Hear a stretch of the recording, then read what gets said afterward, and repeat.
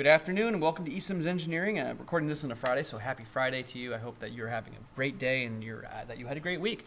In this video, we're going to go over 4.4, and this is by request of a student. I was kind of hoping that the video was short enough, or sorry, the lesson was short enough, and a lot of parallels from algebra and geometry that you might already have from prior classes, but the student did request a video of this lesson, so I want to go ahead and do it. And not only am I going to do a video of this lesson, I'm also going to give you an Excel tutorial on number one, but I'm also going to do the same question in Google Sheets, so you can have, if you don't have Microsoft Office at home and you really want to do this assignment, really need to do this assignment, there's still a way to do it in Google Sheets, so I want to show you that information as well.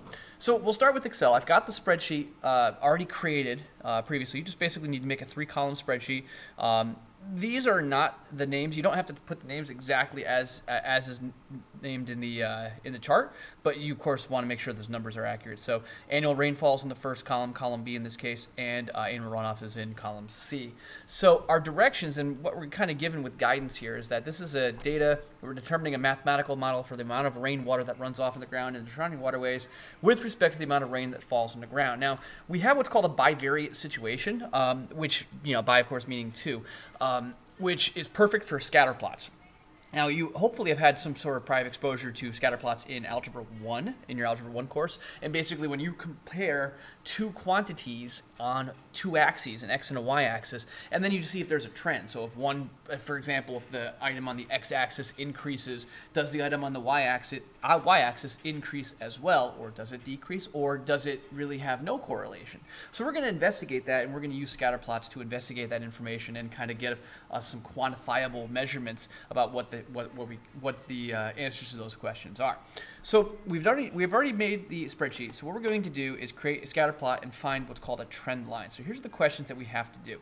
We input the data already, so A is already set, and we're going to create a scatterplot. And what we're going to do to create that scatterplot is we're going to highlight the data, and we're going to go to, let me just maximize my spreadsheet software. We're going to go to the insert ribbon. And we're going to the easiest way is to go to recommended charts, actually. And if you put the data in, as I've mentioned here, you should have one of the options be a scatter plot. In this case, it's just called a scatter. And it gives you a quick preview of what it's going to look like. And you hit OK. And there is our preliminary scatter plot. So you see here on the x-axis, we have the rainfall. And on the y-axis, we have the runoff. And of course, we can edit this chart to make sure that we get that information in there. So in this case, axis title here. And notice what I did here in Excel. I just hit this plus button and I can add all of these things on here. And you'll notice there's a trend line that we'll be adding as well. So I'm going to label the x-axis annual rainfall. And I'm also going to change the chart title as well. And this is going to be annual runoff. And if you remember from your earth science class, runoff is when water runs from land into either the ground or into rivers and lakes or surrounding bodies of water. Rainfall versus runoff, we'll call this for a chart title. And let's just make this chart a little bigger. We don't need to have all this blank space, right? Let's make a nice sized scatter plot. Okay, so now you'll notice the way a scatter plot works is the x quantity is plotted compared to the y quantity, and we just get a point. So in this case, this is 21.2.2.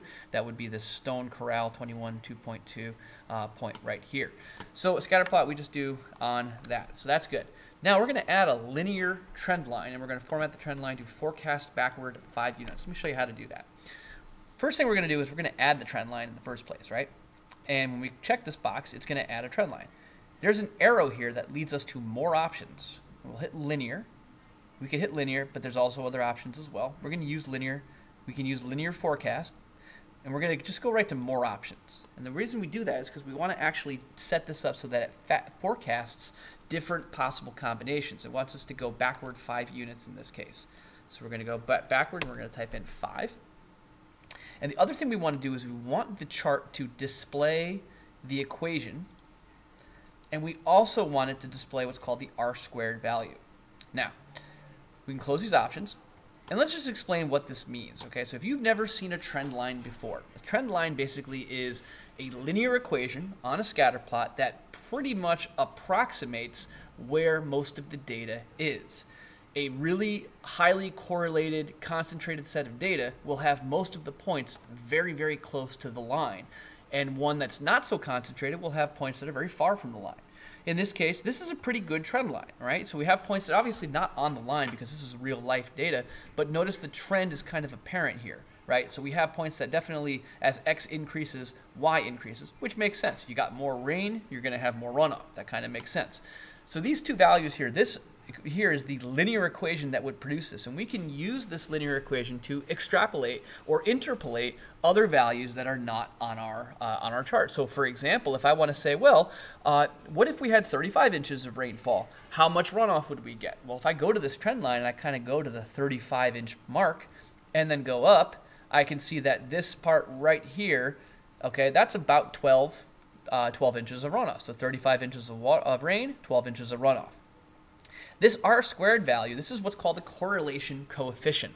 This number is always between 0 and 1. And it actually, it's always between -1 and +1. It can be -1 to indicate negative correlation. Negative doesn't necessarily mean that it's a bad thing. It just means that as Y increases or as X increases, as X increases, Y would decrease, okay? So they would go in opposite directions. That's a negative correlation. That would be noted if this R squared value is negative, but since it's positive, that's a positive correlation.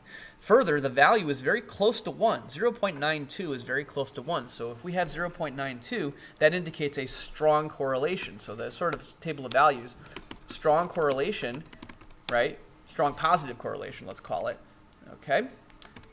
That means that the R squared value is between 0.7. All right, less than or equal to R squared, less than or equal to 1. If it was actually 1, every point would be on the line, right? Okay, anything that's between 0 and 0.7 is considered weak, okay? So if we had a value that was, say, 0.65, then that's going to be, we consider that strong, not strong, we consider that weak positive correlation. That means that there's enough values that are kind of floating around that don't really make too much sense, okay? We would call that weak positive correlation.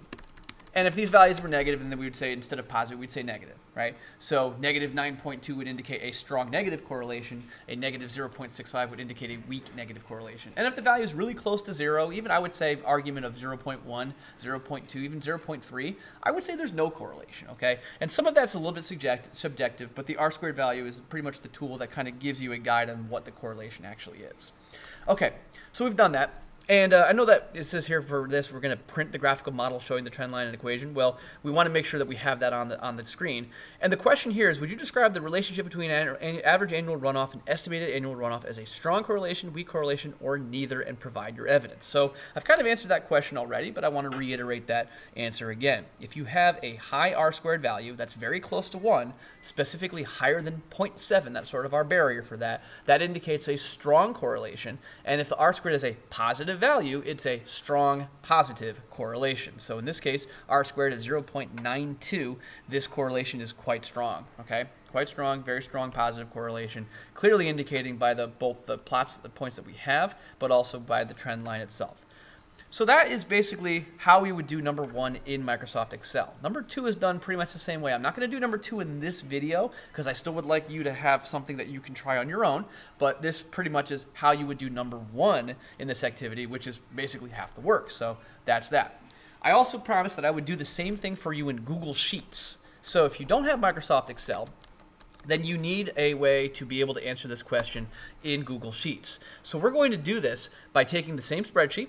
We have it plugged into Google Sheets, and we're going to do pretty much the same set of procedures. So if I highlight the data, and I can either click this chart button here, or I can also go to Insert menu, and I can also select Chart and do the same thing. Okay, so I'll do the chart button.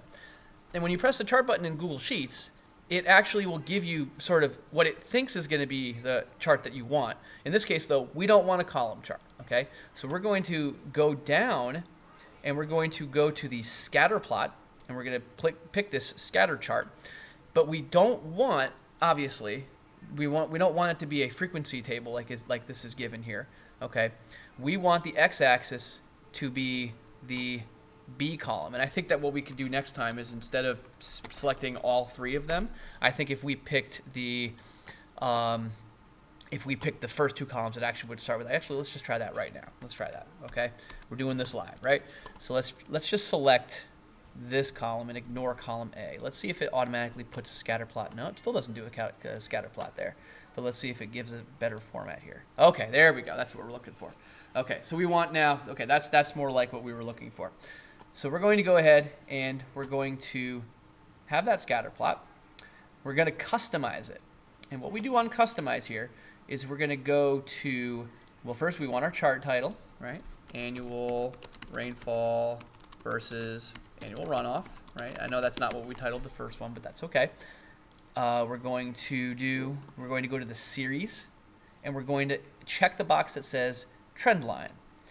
And when we check the box that says Trendline, we want to label use equation, and we want to click the show r squared value. Okay, so see here we got that same information, right? The other thing I would like to do, and I'm not going to worry about it for this video because it's the purpose of this video is really to show you how you can get the trend line and the scatter plot information. But I also would lock the x-axis and make sure it displays starting at 0, 0, so we don't get any potential bias on the graph. But that's neither here nor there. But that's basically the same way you would get the scatter plot in Google Sheets. To get the same information that you can get in Microsoft Excel, you use this method right here. So here we have based on this, we have the same equation, 0.619x plus 9.78. The formatting is not that good, unfortunately. We have no separator. We don't have a line on there to kind of delineate that we have one equation, then we're making another statement. So just understand that this is the equation. This would be a y equals 0.619x times plus 9.78, negative 9.78. And the r-squared value is 0.922. So once again, you get the same information just using Google Sheets instead of Microsoft Excel. So there you have it. That's your tutorial for activity 4.4 from the IED curriculum. I hope that this video helped you. If it did, I would love it if you would click like on this video. And as always, subscribe to eSIMS Engineering to follow us for more PLTW related curriculum videos and other helpful tips and things that help you in your engineering education. I hope you have a wonderful day. Enjoy your Friday. Don't forget to be awesome.